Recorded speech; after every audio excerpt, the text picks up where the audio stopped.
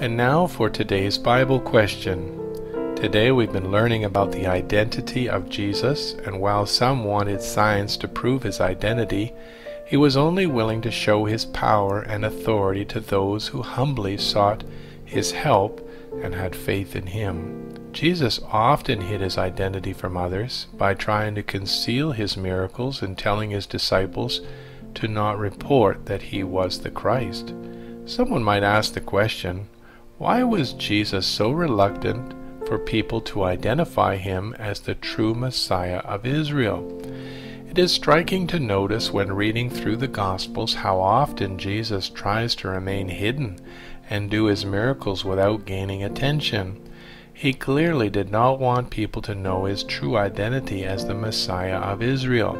In fact, he strictly warns his disciples not to reveal this fact to anyone else. We might think it would have been wise for Jesus to be more open and public about his true identity, for that would give the nation more opportunity to receive him and honor him. However, the opposite was to be true. When finally Jesus was questioned by the Jewish authorities about his identity, and they plainly asked him if he was the Christ, he affirmed this to be the truth.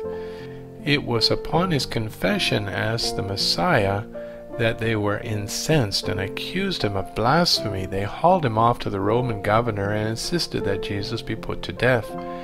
When we see the hostility of the Jews and their crying out for his death, we can understand why Jesus was reluctant to share the news of his true identity. Jesus came into the world to save sinners, and God the Father had given him certain works to accomplish. This was all a testimony to Israel about who he really was, but many were spiritually blinded by their pride and religious traditions. It was only the poor, the sinners, and those crippled who gladly received Jesus and did not find any difficulties in believing that he was their Messiah. They were privileged to see many miracles, and they responded to him in faith, while the proud Pharisees and religious men of that day rejected and despised him. Jesus was not interested in the momentary fame and accolades of the people, but wanted to complete the works his Father had given him as a testimony to the nation. Only when the time was right would he identify himself and thereby give his life as a ransom for many. It is remarkable when we think of how the Lord Jesus, who was God in the flesh, our Creator, came into this world, veiled his glory, walked among men, doing good works, healing and teaching, and all the while concealing his identity, except from those who had a spiritual understanding. Peter knew Jesus' identity, not because Jesus told him, but because it was revealed to him from heaven. If you are to be saved and go to heaven one day, then you too must receive this revelation from heaven, that Jesus is God's eternal Son, who came to die to pay for your sins. It is not enough to believe in a Jesus that is less than God. Some want to claim Jesus to be Michael the Archangel. Some say he is the spirit brother of Lucifer, and some say he is no more than a prophet. But all these claims are false and do not properly identify who he really is. If you do not believe that Jesus is divine, that is God himself, then you will perish in your sins. Identifying Jesus Christ as Lord is required in order to be saved. That is why the Scriptures say plainly, if you confess Jesus as Lord and believe in your heart that God has raised him from the dead, you will be saved.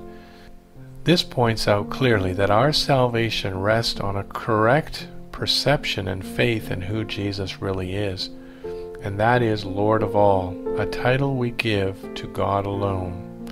Have you ever identified Jesus as Lord? Do you know him as more than a man, more than a prophet, and the only one who can wash away your sin?